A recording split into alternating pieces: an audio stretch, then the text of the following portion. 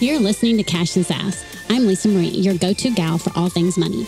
As the Sassy Wealth Queen and the brains behind the Sassy Wealth Coach, I'm here to take you on a thrilling ride from the financial chaos to sassy and sexy money. Welcome back, my sassy friend, to another episode of Cash and Sass podcast.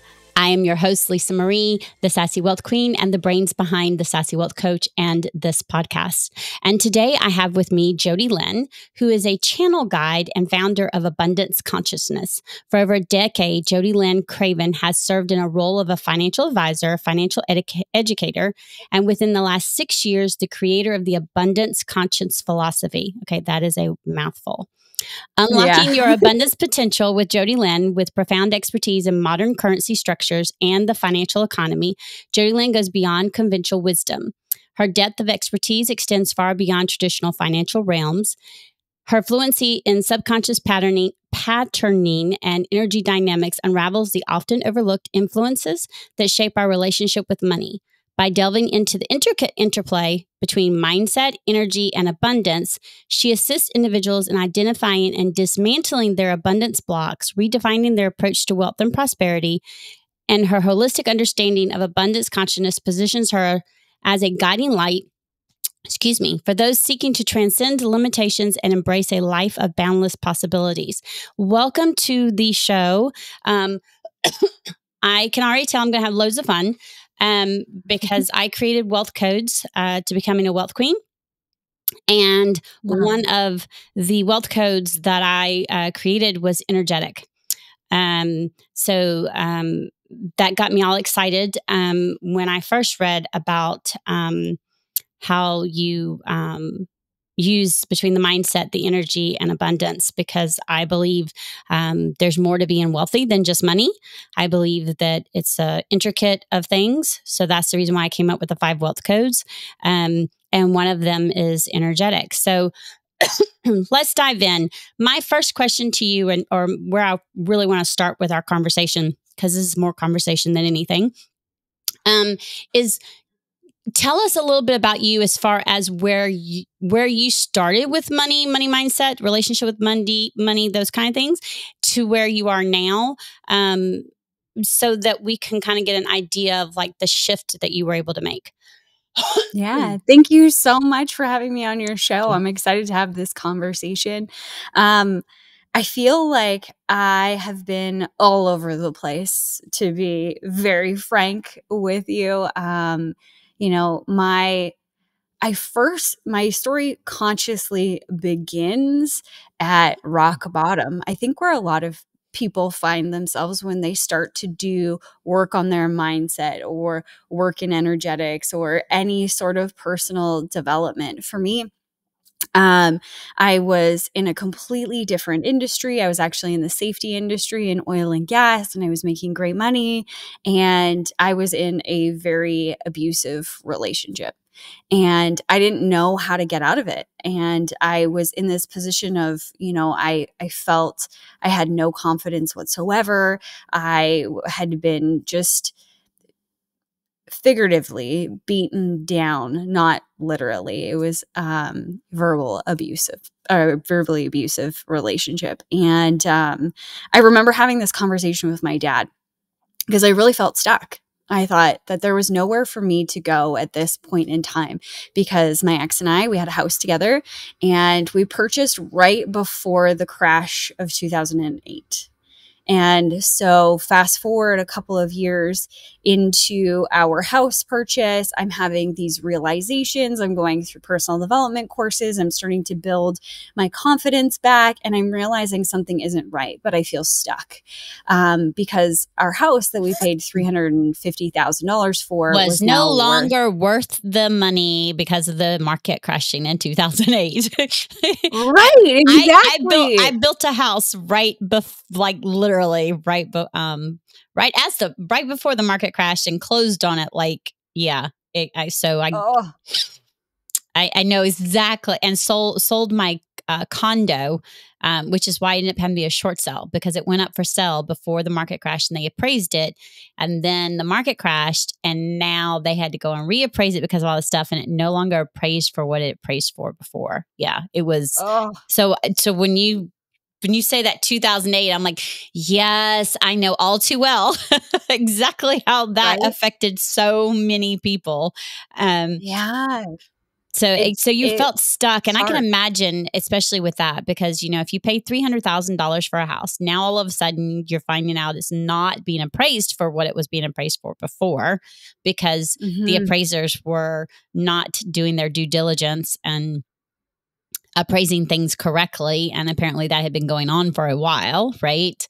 To no fault of your own, and this is Right? an example of how life happens, and it's of no consequence to anything you did wrong.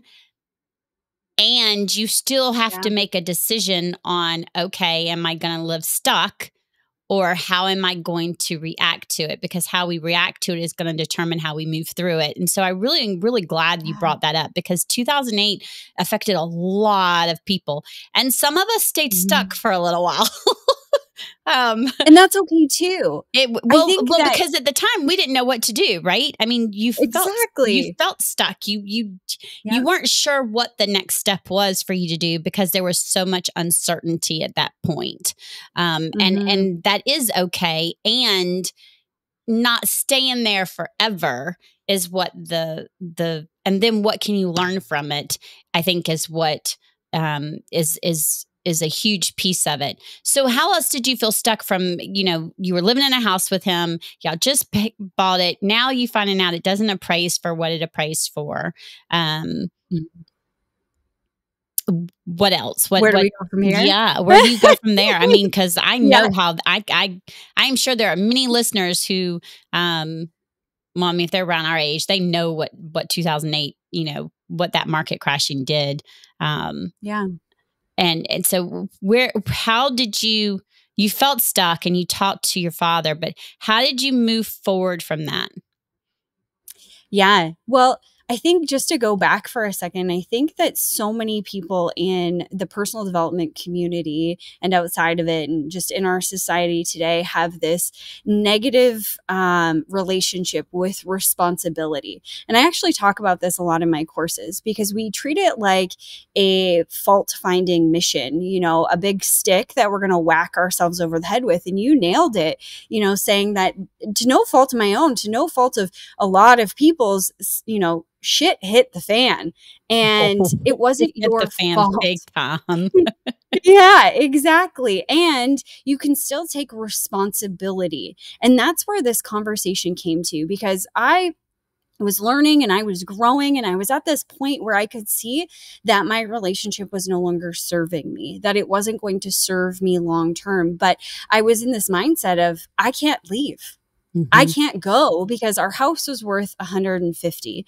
And so what are we going to do? I can't afford to take over on my own, because it's not worth what we purchased it for or what the mortgage is on it. Also, we shared a driveway with his parents. So not going to stay there, that Oh, would not be a great thing for right, me. And so right. I was wrestling with all of these things. And when I came to this crossroads, if you will, that's when I spoke to my dad.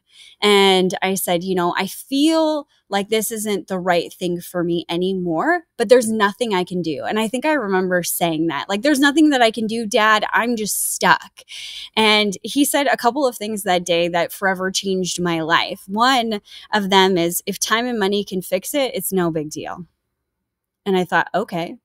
And he also said in that strain as well, it's just money.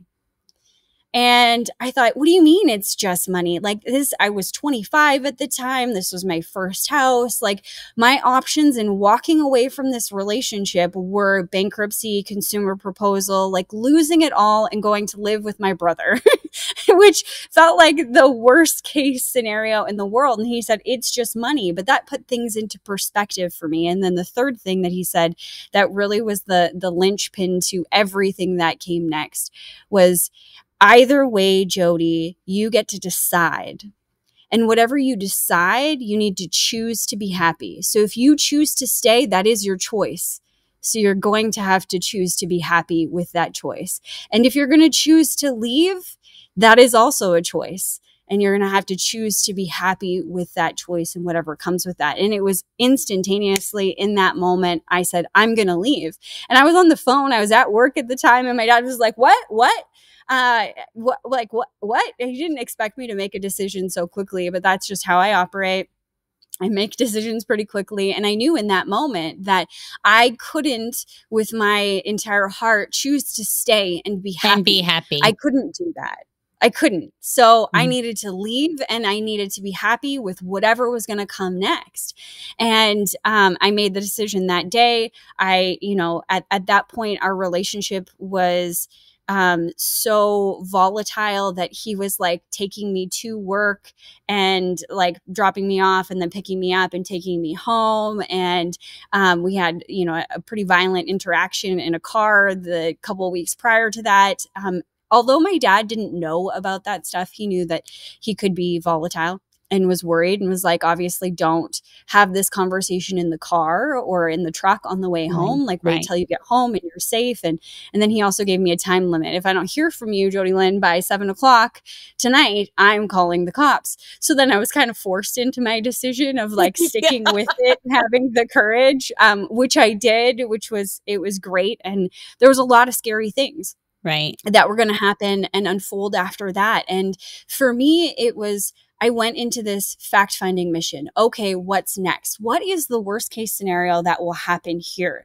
Worst case scenario, I'm going to have to protect myself because they're going to sue me.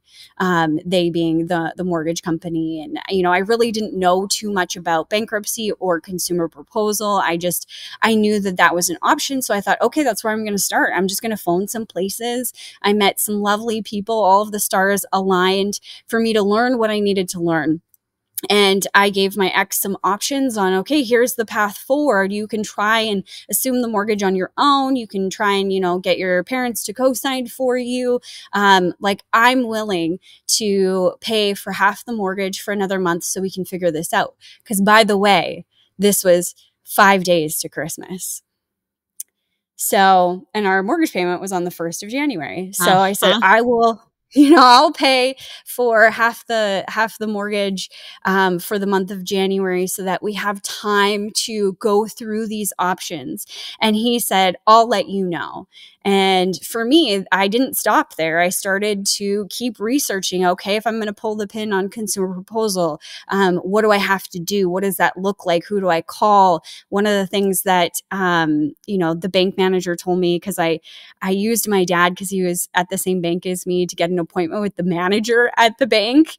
I'm resourceful. You got to be resourceful and find a way to get what you're looking for. There's always a way. So I asked my dad to make an appointment with the bank manager because they knew each other, and my dad had a bunch of assets under management, and so he could get an appointment with her. And so we walked in, and my dad was like, here's Jody, and they closed the door, and she was like, what? I don't understand. And I said, what happens when you default on a mortgage? Because this is where we're going, and explain some things that she told me.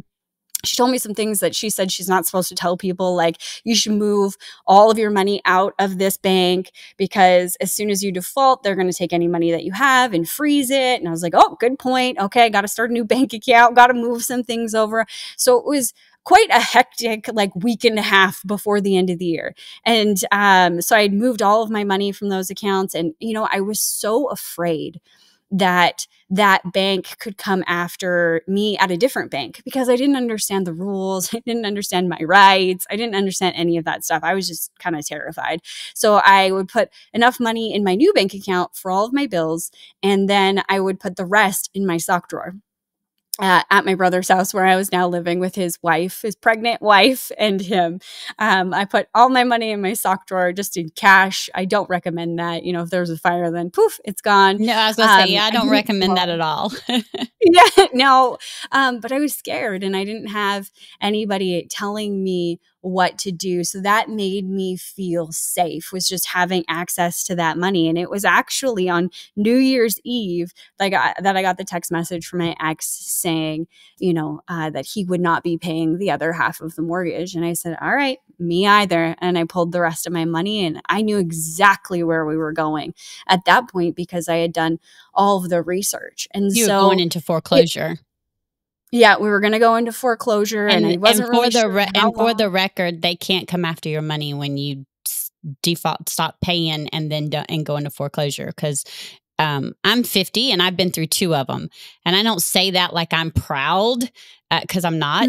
Mhm. Again, life, circumstances beyond my controls. Some of them I can made probably different decisions, okay, but still made Sure. decisions based on the circumstances at the time. And we had 2 foreclosures. We went through 2 foreclosures and a short sale and a Chapter 7 bankruptcy, and Oh, all of them were before I was 30. No, wait a minute. All of them, but okay, all of them were before I was 40. Most of them were before I was 30. The first 2. So the Chapter 7 bankruptcy foreclosure was before I was 30. The short sale was later, because that's in 2008. And that, again, was completely, I didn't appraise my condo.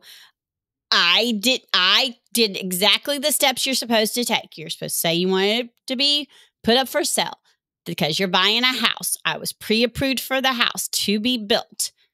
I followed all the guidelines. of course, yeah. And then, like you said, shit hit the fan. And Yeah. when you say hit the fan, I mean it hit the fan. And so I remember going through that, and and here's the thing. I also, many years ago, when I worked corporate, I worked for a foreclosure law firm. Don't recommend it.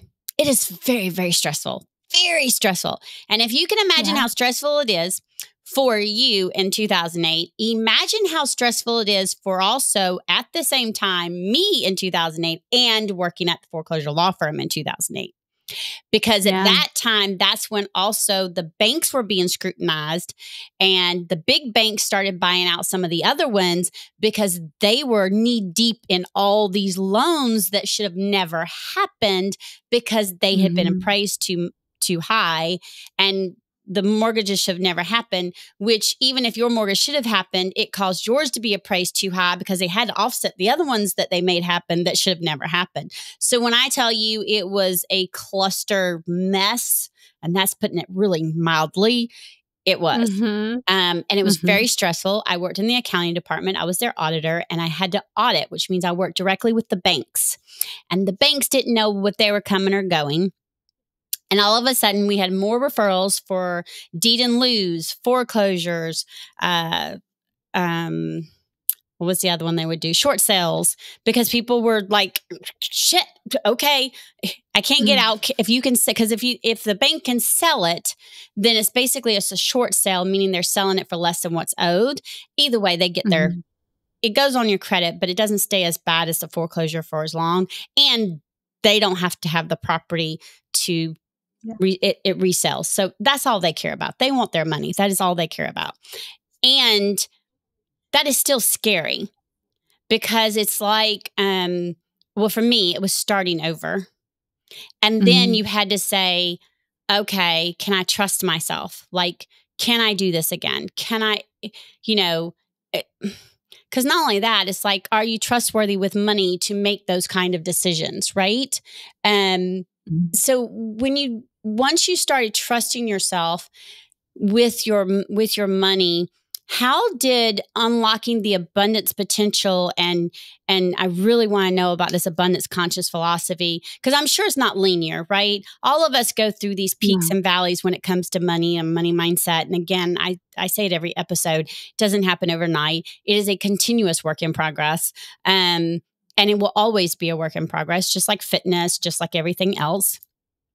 But what got you to the point now where, because I'm assuming that in order to help others dismantle their abundance blocks, which is part of that mindset, which is what I work with their mindset and their money management, because I believe they go hand in hand. That's why I'm a wealth coach / CFO, because I believe you have to have both.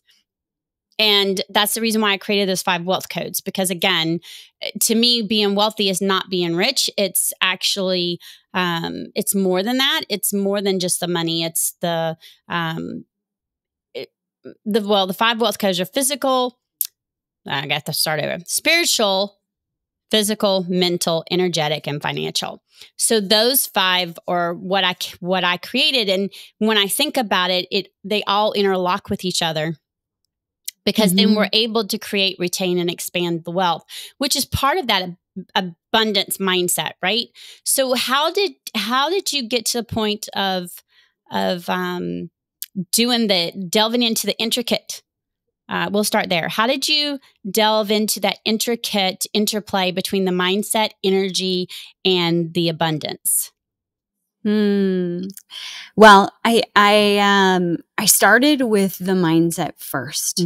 I started with the knowledge of money. I needed to understand how this happened to me. I needed to understand how the financial system worked. And for me, I thought there's no better way than actually entering the financial system. And so I started working as a part-time financial advisor, and then worked my way up from there so I could understand the system. And then that kind of got me introduced to more personal development, understanding what I was thinking and then what I was bringing about. And then that got me so far. And then I realized that it wasn't just the things that you're thinking and the actions, the doing side of things, that there was something fundamentally missing.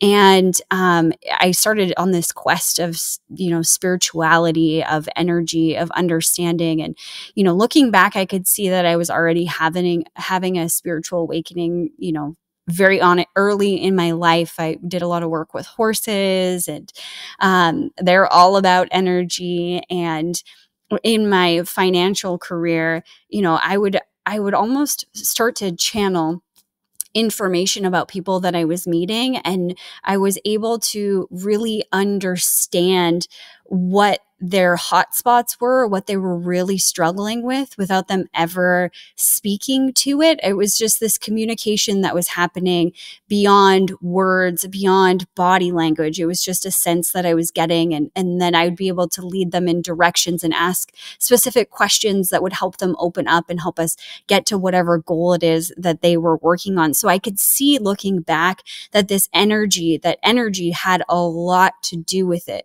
But it wasn't until I really started to tap into my own energy and understand how I was feeling that I started to realize everything was out of control, if you will. On the surface, I had this beautiful life. I left safety. I built a financial brokerage that was wildly successful, $10+ million under management. I had lots of people working for me, beautiful home, beautiful car, and I was empty on the inside. And it was so interesting because it started in relationships, and I think everything is a reflection of everything else. And so I kept having relationships fail over and over again, and I really just didn't want to be alone. So I was engaged and went through this horrific breakup, which felt like, a train hitting a concrete, building. I was dead stopped. And it was then in that moment that I was like, I need to understand me. I need to understand energy. And that's where, I really started to dive in the spiritual side of things. And when I started to relate it to money, I began channeling abundance codes, is what I call them. It was just questions that would come up. And so, or philosophies that would be downloaded within, and then I would mull them over and then talk about them with people who are in my inner circle, and start to explore these things. And what I realized was, when I looked at the average that I was feeling, on an everyday basis, when you looked at me, you're like, oh, she's happy. I'm very positive. She's got this amazing life. But in the quiet moments that made up the majority of my day, I was stuck in flight, fight, or freeze mode. I was stuck in scarcity. Who's my next client? Where's my next paycheck coming from? Because I lived on commission only, and trails and renewals. So I was building a business at this point, and the only way I knew it was through that hustle culture. So I was constantly in this go, go, go, go, go, feeling energy. And I could see the more that I was trying to hold on to that and to control, and the more I was obsessed with all of that, the more I would actually push everything away and the longer things would take. So I just started to get curious about my own energy. What am I putting off? And then I actually began to study horses all over again. And understanding that within us and within horses, all animals actually, but horses are really easy to use this analogy on because they have giant guts. So within a horse and, us as well, and dogs and cats, we have these energy receptor sites. So we're constantly receiving information from the world around us. And a lot of people will call it your gut reaction. Well, that's what horses are reacting to, is the energy that you're giving to them, whether you know it or not. And really, when it comes to the abundance side of things, a lot of people, myself included, I was so unaware of what you're putting out there on a daily or average basis. You're trying to be happy, but it ends up being this plastic happy, because we're taught you just have to be positive. And we're like, oh, the things in my life are so amazing. And like you're gritting your teeth and, squeezing your fingernails into your palms. And you're like, I'm happy.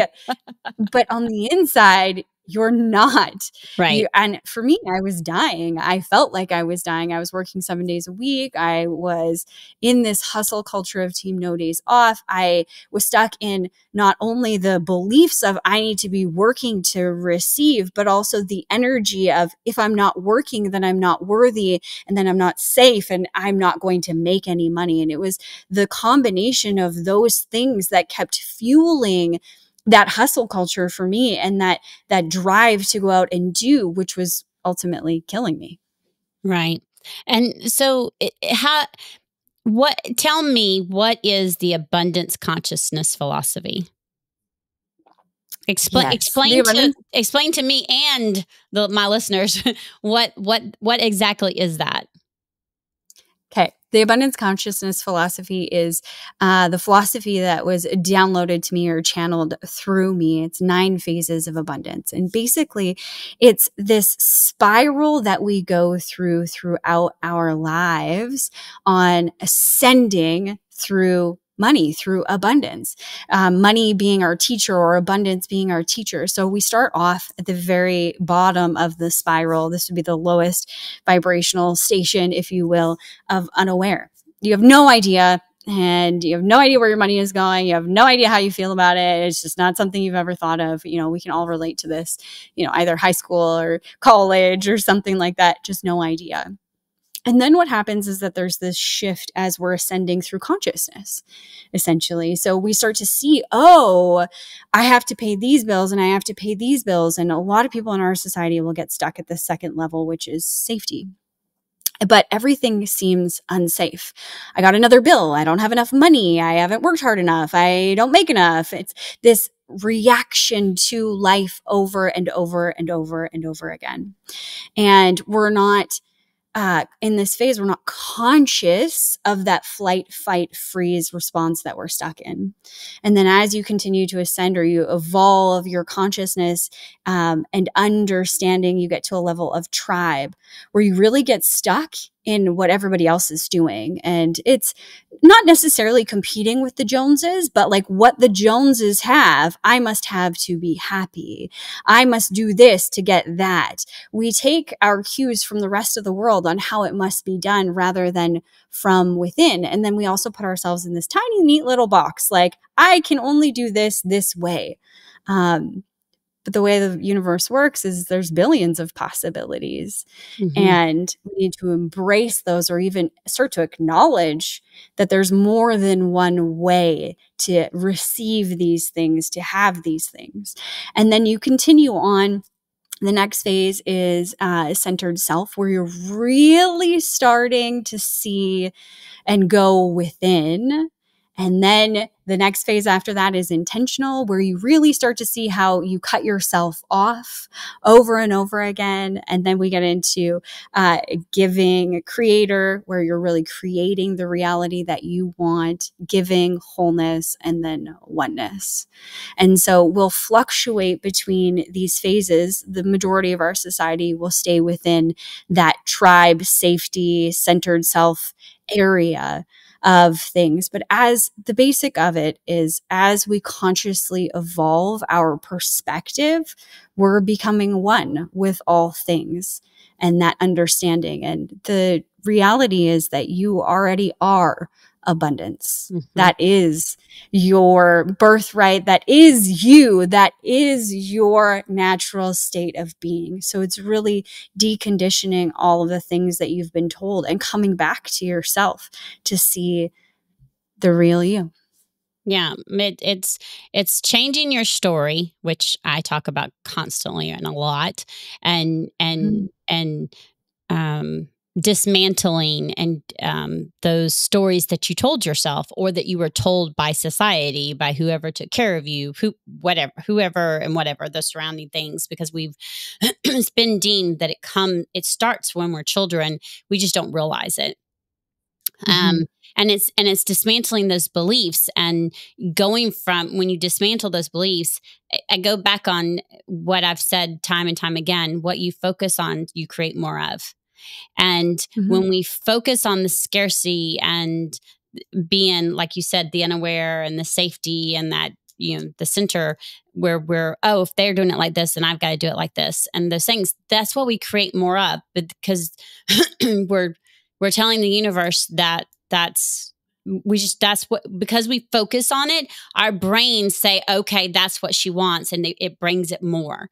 And when we start focusing on that abundance, which to me would be more towards that creator, wholeness, and oneness, what we focus on, we create more of. So we create more of that. Now, I am going to say this, and I'm going to make sure I say this really big.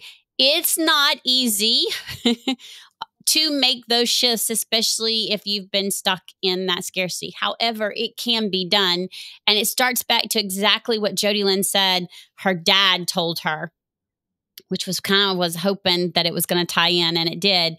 And it's either way, you get to decide. So you get to decide scarcity or abundance. You decide. And once you decide, start making the steps to go towards that. Make that your final decision and be happy with it. And if it's abundance, make the decision. Most of us don't want to live in the scarcity, right? Most of us don't want to keep burying our heads in the sand. We just do it because we don't think there's another way, or we think that the way to get out of it is so hard and so difficult, and it's going to be so restrictive. And I'm here to tell you that just like crash diets, restrictiveness of going from this to that doesn't work. They don't work. That's the reason why crash diets don't work. That's the reason why they're called crash diets. They don't work. And so making the small steps between those phases and moving, and I kind of compare it to compounding the interest. And I've said this before. It's the small steps compound together that's going to lead you to that. What is one way you would suggest for someone who maybe sees themselves, let's say, in that safety between that number 2 and number 3, before they're actually like realizing the center self and becoming intentional? What are some steps, a couple of steps or tips or that you would give the listeners that they would be able to actually move from that to going to where they want to go, to that abundance part, and going, okay, tell me how, what's a tip you would give for them to be able to move in that direction? Oh, I love this question. Okay. One of the things that I find the most instrumental is obviously gaining that clarity and awareness of where you're at. without the judgment. Like, it's time that we all put our beating sticks away, especially women. We are notorious for this. There is a perfect woman that lives in our heads somewhere that is better looking, says it better, does it better, is skinnier, is hotter, is wealthier, is all of the things that you don't feel like you are. And the reality is she does not exist. Everybody has their own stuff. And it's understanding that our reality is our perception. Like, we get to perceive what that means for us, and it is very fluid. I talk about this one a lot. Absolute truth. What are the absolute truths? And a lot of time when we're stuck in that fear or scarcity or whatever, like you were just giving the example of, it's going to be really hard or it's going to be really restrictive. Is that absolutely true? What are absolute truths? Maybe gravity. That hopefully that the sun is going to come up tomorrow. Like, there's a lot of things that we consider absolute. And the moon will rise tomorrow night. And other than exactly those things, right, yes, like the moon's going to come out, hopefully. But a lot of times we look at everything in our lives and we think it's absolute. It absolutely has to be this way. It absolutely is going to happen this way. Well, yeah, if you keep saying that, then you're going to attract exactly because that's that exactly what way. you're going to do, right? So we need to make room for the possibilities. So if somebody finds themselves really stuck in scarcity and wants to start practicing something to gain that awareness and to ascend, to have that consciousness of awareness so that they can choose, I always give my students this 4-step regime. It's called CASTE, C-A-S-T. So the first step is to celebrate. And it's going to sound completely counterintuitive. When you notice you're doing something that isn't in alignment with where you want to go, or you're thinking something in your head, or you're feeling something, whatever it is, you're going to celebrate, and you're going to be big and bold, and you're going to put your hands up in the air, and then you're going to give like a great woohoo at the top of your lungs. Hopefully you're not in the grocery store, but if you are, this will land even harder for you. So the reason why you're doing this is that woohoo, that big explosion of emotion tells your brain, pay attention. There's something here I need to pay attention to. And we want your brain to wake up and start listening to you, and you have an active role in what it's doing. Because a lot of the stuff we do, we're 99% of the time completely unconscious of. It just does it because that's what the brain is designed to do, is to make things easy for you. So we need to wake it up and say, hey, pay attention. So you want to celebrate that you noticed. You noticed that you were going down the rabbit hole of my life sucks and I have no money and there's nothing I can do and it's all awful. Yay, I noticed. Celebrate. That's step number 1. That's what the C stands for. Okay. And then you're going to start to coach yourself. So I always use the baby within. So baby Jody, we all got this little baby within us that is having a tantrum. And do you have any kids? I have 2. You have 2. Okay, so you know 20, this. They're 20 and 12, about to turn 13 and 21, and my oldest is autistic. So yes, I absolutely know this. Okay. So you know this. Okay, I don't have any kids yet, but I've been a babysitter a lot. I have a lot of nieces and a few nephews and stuff like that. So when a kid, let's say 2, is having a tantrum, can you reason with them? Can you give them logic? Not. There is no reasoning. There's no reasoning with a 12-year-old who's throwing a tantrum. Exactly. I let her be, and I say, when you calm down, we will discuss. And there you go. That is right. It. But we try and logic ourselves when we're in those moments of having this panicked response of things aren't going to work out. And it doesn't work either. You can't reason or logic with someone who is having a meltdown.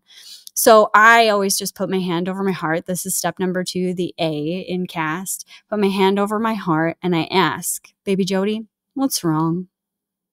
And I allow her to speak.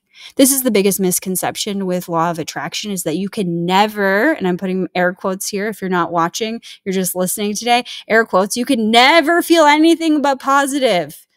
that's crap. You're human. You're here to experience. We have contrast for a reason. There is dark, there is light. There is always going to be dark. There is always going to be light. You can't have one without the other. Absolutely. Where dark exists, light also exists.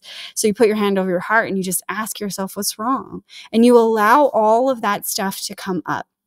And whatever response you need to have, give yourself a moment to have that response. And then we go to the next step, which is S in the CASTE, which is system.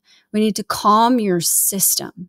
Okay. So in that second step, it was, my life is crap. This is going to be really hard. I'm never going to be able to figure my way out of it. Okay. Now we're going to calm the system. So do something to get you outside of the fight, flight, freeze. Some easy ways of doing this. If you're at work and you have a desk, just put your forehead onto your desk and breathe until your system comes back to normal, to balance, where you can feel like you're back to that homeostasis again.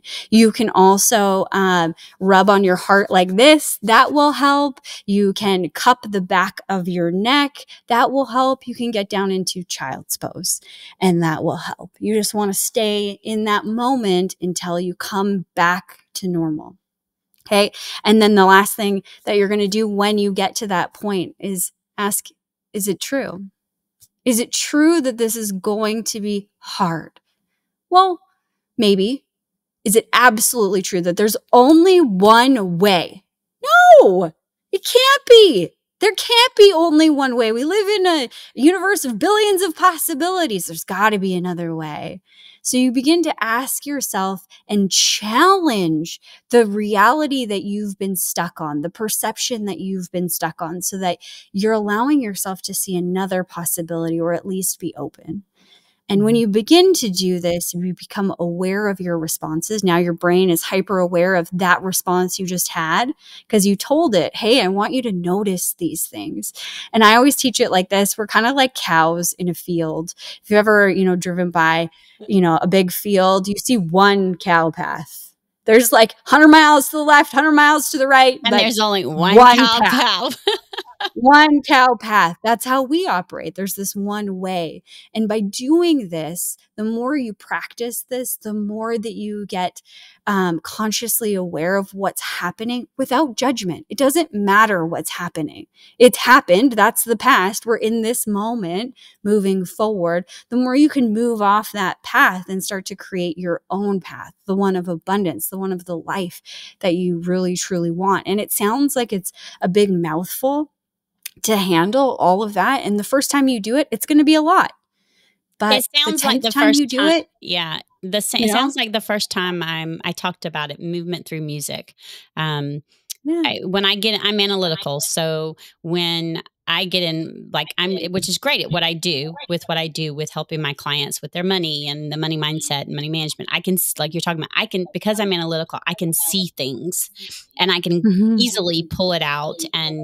And the same way, I can also look at someone's bank account and I can see the numbers and I can tell you what's going on. I can just look at it and I can pull out and then I can tell you, okay, this is how we can divide this up so you can get what you want or get where you want. But when I get in my head, I become over analytical, which is not a good thing. So there's that alternate side. I was telling my coach, it's like, I'm in my head and you tell me to journal, but when I'm in my head, there's nothing going to come out. Right. And so my accountability coach made a comment and she said, how about try some movement with music? And I was like, huh?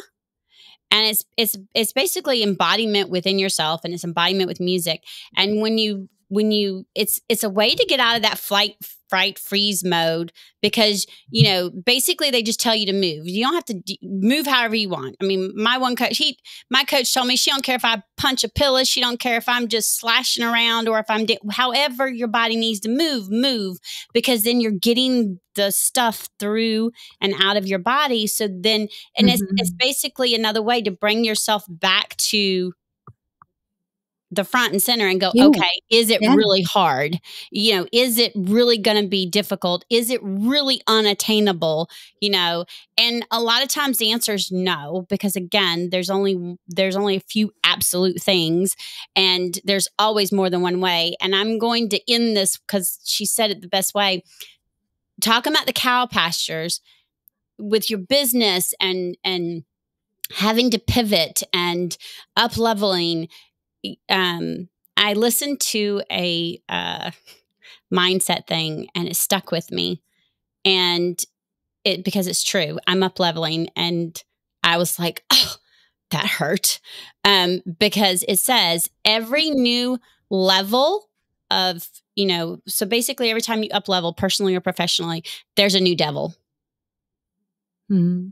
Which means you're going to have shit come up, shit you have to go through, stuff you're going to have to learn, whatever that may be. And, you know, I tell people I've been weeding out my garden, and I've been planting seeds. And I also say that I've been rebirthing. And one of my coaches says I've been rebirthing, and they know I love Phoenix, and they like the Phoenix is about to rise, you know, from the ashes. I was like, yeah, she burning shit down while she's at it too. Like, she's burning shit down and gonna be coming up. And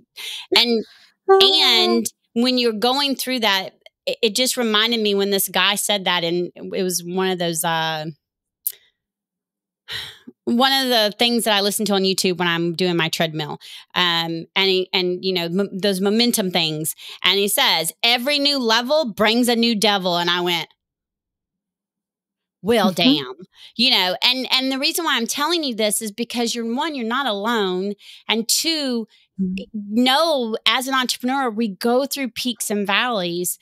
And when we get from that scarcity to that abundance, and we do these steps that Jody Lynn is talking about, which, by the way, I'm literally going to start doing. Like, I'm going to rewrite my notes, and my VA is going to transcribe it from here, and I'm going to take part of it because I think it can be utilized with the music and the movement. And because when we do that, we are able to see the possibilities of growing and creating and retaining and expanding wealth.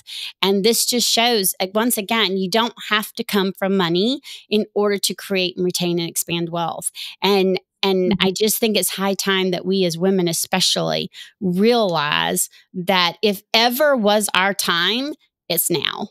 And we can actually change the world with us creating and retaining and expanding wealth, because women are going to do more good when we expand our wealth than anybody else, because we're natural givers. We're going to do better in the world because we're natural givers, especially with that expanding wealth. So I absolutely love this. Thank you so much, Jody Lynn, for being on my podcast. I probably could talk to you for at least another 45 minutes. So I'm probably going to ask you to come back on, because I absolutely love the concept that you have and how you utilize it. And I'm sure my listeners would love to us to go even more deeper. So I'd love to have you back on. But thank you very much for being here. And thank you for sharing all of this with my listeners. And my sassy friend, until next time, make sure you stay sassy. Bye. Bye. Thanks for joining us this week on Cash and Sass. Check us out on social media and on our website at www.thesassywealthcoach.com, where you can download my free Money Story Start Guide. The website again is www.thesassywealthcoach.com. And as always, subscribe to the show to catch every new episode, and leave us a review so we can continue to bring you fresh content. And remember, yes, it is possible to have sassy and sexy money. See you next week.